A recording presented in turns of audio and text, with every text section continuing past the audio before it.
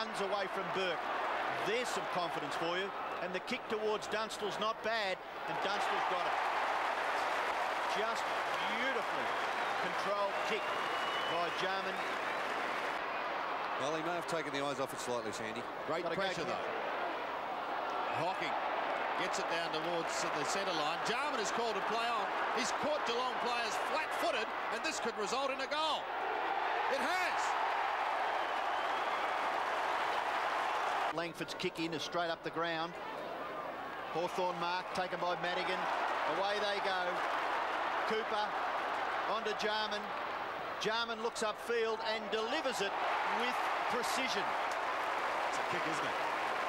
Magnificent kick on the run by Jarman. I've been spoiled. I've had some really good players kick the ball to me over the years. The Buccaneras, the Plattons, the Pritchards, all these sort of guys that can, really deliver the ball.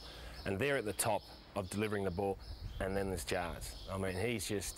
the thing with Jars is he could do it on either side of the body, and it looked totally... You couldn't tell if he was a left or a right footer, and you could lead in heavy traffic. You could point to where you wanted the ball, and you wouldn't break stride, and there it would be. And honestly, I dead set used to grin sometimes. I used to almost break into laugh when I'd lead to Jars, because I just felt sorry for the bloke that was behind you, because if he was behind, he had no chance of touching the ball. Short pass. Jarman, uplifted by Gale. Time running out, 35 seconds. Kick by Jarman. Dunstall marks. I don't think there was any one position for Darren. I think, you know, he was half forward. He's played a lot at full forward.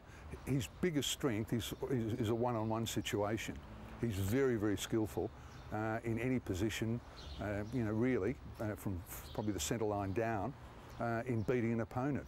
He is very, very clever, and he really just knows what to do.